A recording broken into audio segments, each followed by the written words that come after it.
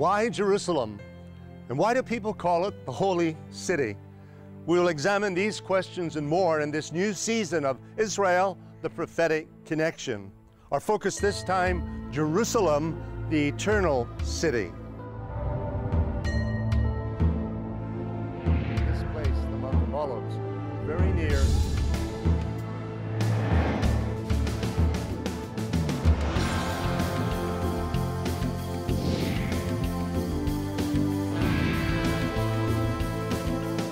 fulfilling the prophecy, waiting for the day when the Messiah will come.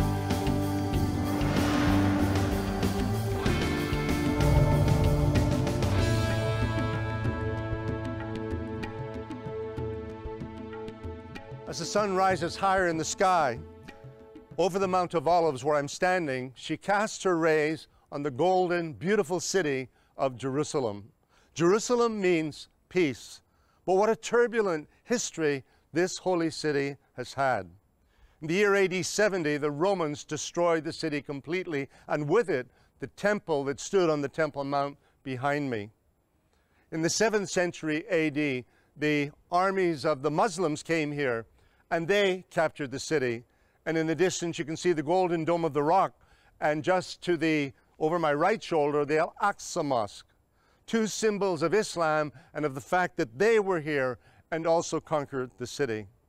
Around 1517, the Ottoman Turks captured Jerusalem, and their empire controlled this land for 400 years, ending in 1917 when the British Army under General Allenby rode in triumph into the city and relieved it of its occupation back in 1917. This city stands at the crossroads of continents. That's why it was so strategic, and that's why the nations always fought over it, and it was a tug of war down through history over Jerusalem. But none of these conquering nations ever claimed Jerusalem as their capital city.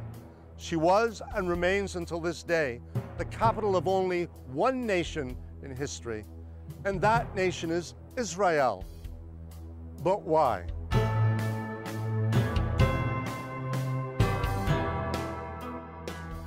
Today, in the opening decades of the 21st century, Jerusalem has become the focus of the nations. But why? What is it about this 4,000-year-old city that has captured the attention of world leaders who argue that it should be divided, or alternatively, internationalized for the benefit of all peoples? For me, Jerusalem is the heart. It's the heartland. That's a great word, heartland. You know, people use the word heartland. Well, if there's a heartland in this world, it's Jerusalem. Obviously, it's the capital of Israel. It's the capital of modern-day Israel. But it's also the heartland of the yearnings of the Jewish people for the last 2,000 years since we were evicted from this land.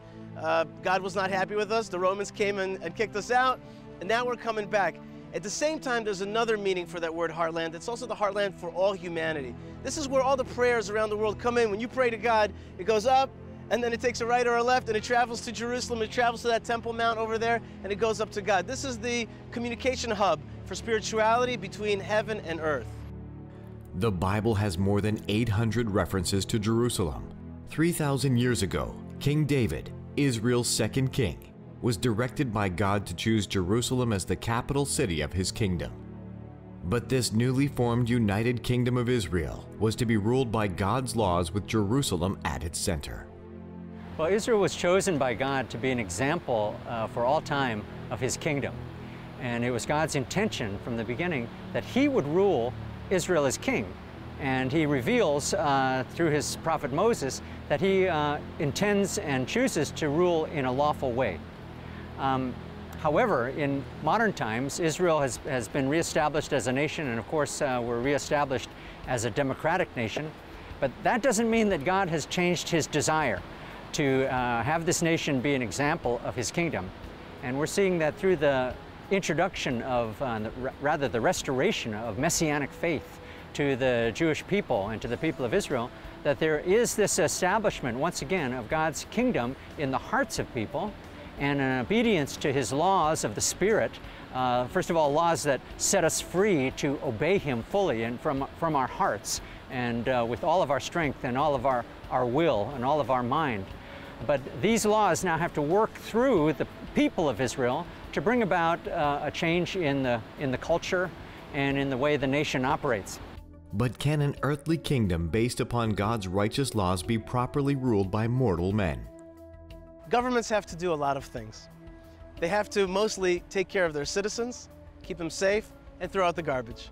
Okay? Democracy is a great system for that. It lets you know when there's a problem in different parts of the country.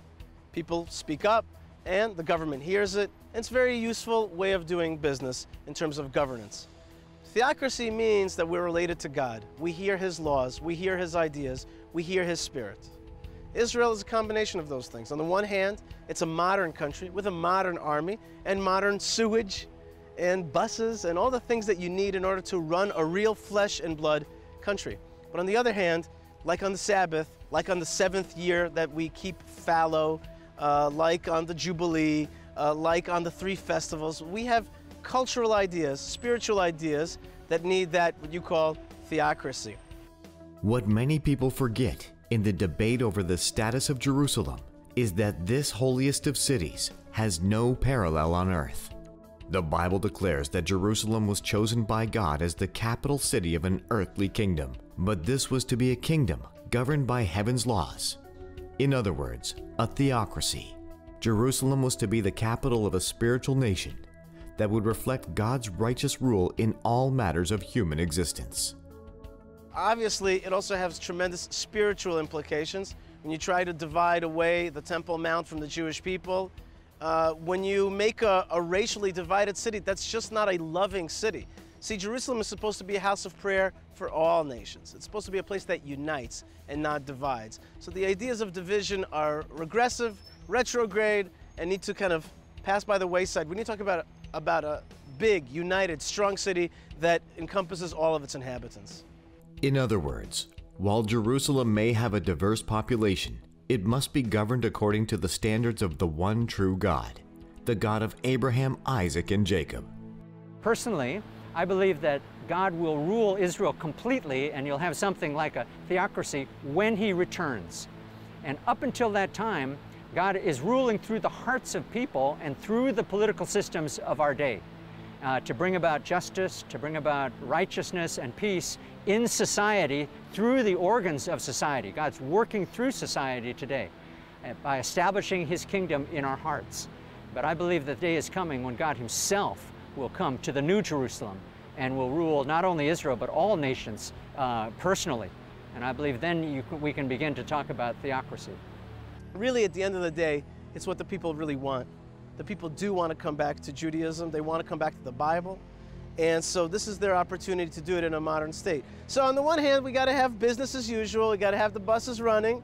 We got to get that garbage taken out. On the other hand, we have a bigger goal. So somehow those things have to be fused. How exactly is it going to work out? We'll see. We believe that King David's descendant is going to come back, that there's going to be a Messiah, there's going to be a temple in Jerusalem. How exactly is that going to work? We'll have to see. It's gonna be exciting times, but the hybrid of a real country and the great destiny and goal of Messianic times has to work together. As the prophetic clock ticks down toward the coming of Israel's Messiah and the establishment of His Messianic kingdom on earth, it isn't difficult to see that Jerusalem will continue to be a cauldron of conflict, especially when the desires of men and nations clash with God's will and purposes for Jerusalem and Israel.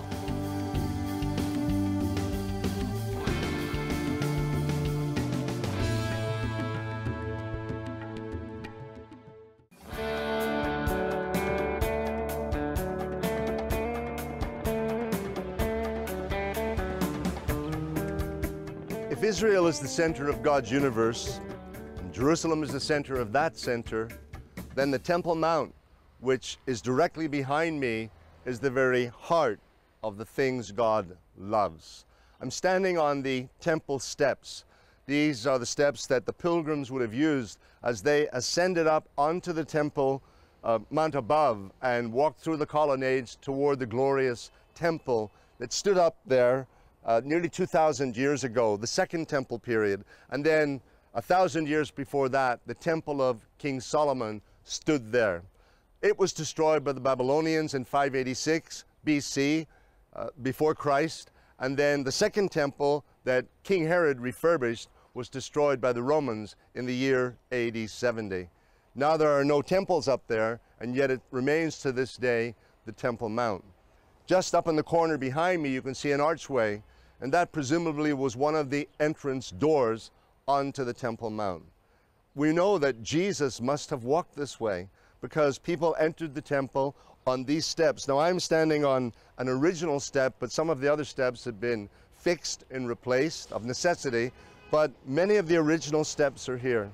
So Jesus and his disciples came this way, entering the temple, and it's very probable that Jesus sat on these steps and taught his disciples and the rest of the people. But how did the temple get there in the first place? We read in the book of 2 Samuel in chapter 7, beginning in verse 12. David is at a very advanced age and near death, and we read these words. Nathan the prophet speaks to David, and he says to him, "When your days are fulfilled and you rest with your fathers, I will set up your seed after you, who will come from your body, and I will establish his kingdom. He shall build a house for my name." David was forbidden from building the temple because he was a warrior king with blood on his hands. But it would fall to one of his sons, in fact, Solomon, his son. He would build the temple. But David would make the preparations. He would raise the funds and organize the materials for the preparation so that Solomon, his son, could build the temple. And then we read in verse 14, "I will be his father, and he shall be my son. If he commits iniquity, I will chasten him with the rod of men and with the blows of the sons of men. But my mercy shall not depart from him, as I took it from Saul," meaning the first king of Israel who sinned against God, "whom I removed from before you. And your house and your kingdom shall be established forever before you. Your throne shall be established forever." So this is a covenant that God made with King David, that his dynasty would be eternal. And of course we know that through one of his descendants, Jesus of Nazareth, the eternal dynasty carries on. So we read on from there, and now Solomon, who's inexperienced, has an incredible task on his hand. How will he build a house suitable for God, into which the Ark of the Covenant can be brought and given a permanent home? Well, Solomon had natural wisdom because he could ask of God the right questions, but then God gave him godly or heavenly wisdom. And here we read in 1 Kings in chapter 3 and verse 6. "And Solomon said to God, You have shown great mercy to your servant David, my father, because he walked before you in truth, in righteousness, and in uprightness of heart with you. You have continued this great kindness for him, and you have given him a son to sit on his throne, as it is this day." Now hear the humility in Solomon's prayer and plea. "Now, O Lord my God, you have made your servant king instead of my father David. But I am a little child. I do not know how to go out or come in. And your servant is in the midst of your people, whom you have chosen, a great people, too numerous to be numbered or counted. Therefore give to your servant an understanding heart to judge your people, that I may discern between good and evil. For who is able to judge this great people of yours?" Well, we're told in this passage that his plea, his prayer, pleased the Lord. And because he had asked, he didn't ask for riches, he asked for the wisdom and the understanding to govern God's people, Israel. And because he asked for that, here's what God says in verse 12. "See, I have given you a wise and understanding heart, so that there has not been anyone like you before you, nor shall any like you arise after you. And I've also given you what you have not asked, both riches and honor, so that there shall not be anyone like you among the kings all your days. So if you walk in my ways, to keep my statutes and my commandments, as your father David walked, then I will lengthen your days." And it goes on from there. And it says in 1 Kings chapter 4 and verse 29, "And God gave Solomon wisdom and exceedingly great understanding, and largest of heart like the sand on the seashore. Thus Solomon's wisdom excelled the wisdom of all the men of the East, and all the wisdom of Egypt, for he was wiser than all men.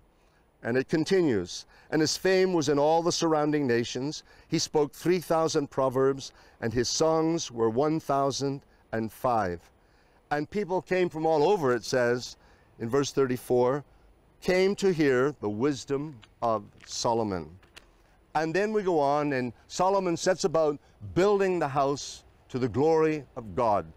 And we read in chapter 9 of 1 Kings, and it came to pass, when Solomon had finished building the house of the Lord, and the king's house, and all Solomon's desire which he wanted to do, that the Lord appeared to Solomon the second time, as he had appeared to him at Gibeon. And the Lord said to him, I have heard your prayer, and your supplication that you have made before me. I have consecrated this house which you have built. And listen to these words, the words of Almighty God to Solomon the king. I have consecrated this house which you have built to put my name there forever, and my eyes and my heart will be there perpetually. So as I stand this morning on the entrance steps to the Temple Mount, and what was the temple itself 2,000 years ago, and Solomon's temple 3,000 years ago, I'm standing in the very place, the only place on earth God said he would place his name. Certainly at Jerusalem, more than likely at the Temple Mount, and probably the temple site itself, and maybe even the Holy of Holies. And God said, promised Solomon, my eyes will be there perpetually. So today, God is watching over Jerusalem, and he's watching over the holy site just beyond the walls of the holy city. And Solomon built that house to the glory of God. Now his fame reached the ends of the known world. And when we move into chapter 10, we read these words. Now the Queen of Sheba heard of the fame of Solomon concerning the name of the Lord. She came to test him with hard questions. She came to Jerusalem with a very great retinue, with camels that bore spices, very much gold and precious stones. And when she came to Solomon, she spoke with him about all that was in her heart. So Solomon answered all her questions. There was nothing so difficult for the king that he could not explain it to her.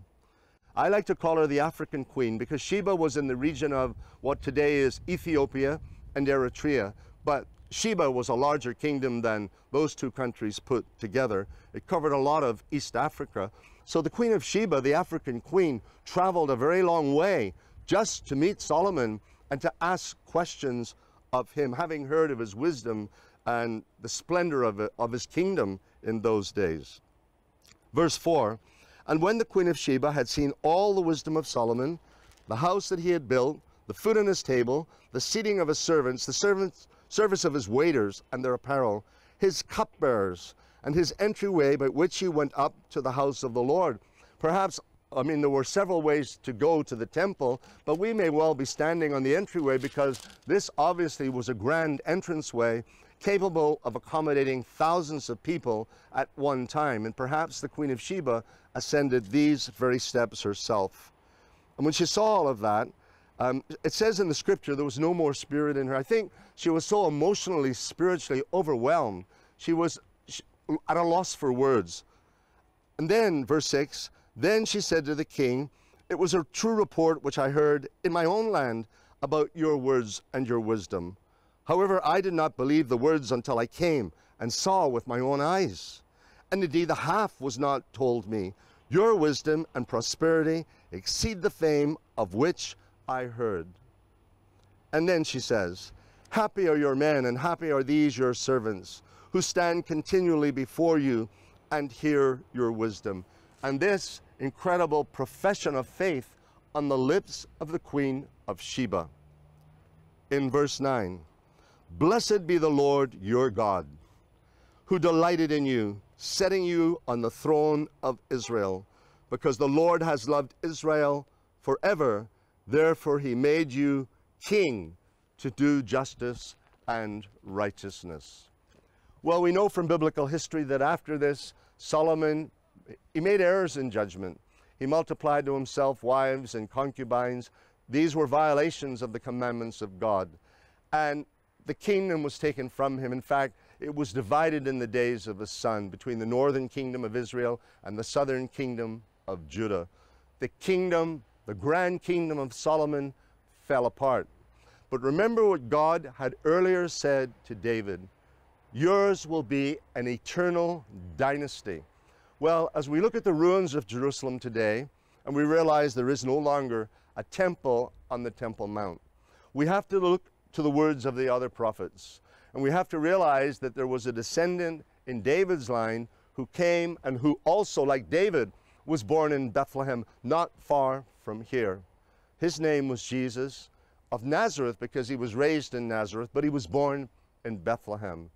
He is the king who rightfully can ascend the throne of David. And one of these days, he'll be here again, and perhaps again, he'll walk on these ancient steps onto the Temple Mount.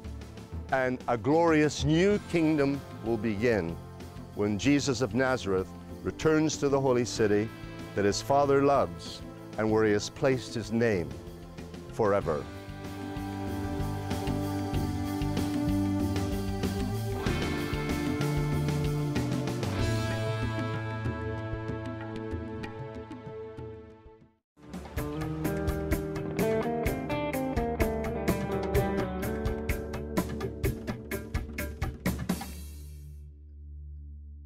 Perched high on the hill behind me and currently under renovation is the Israeli parliament, better known as the Knesset, a symbol of the only democracy in the Middle East, because Israel as a democracy is surrounded by dictatorships.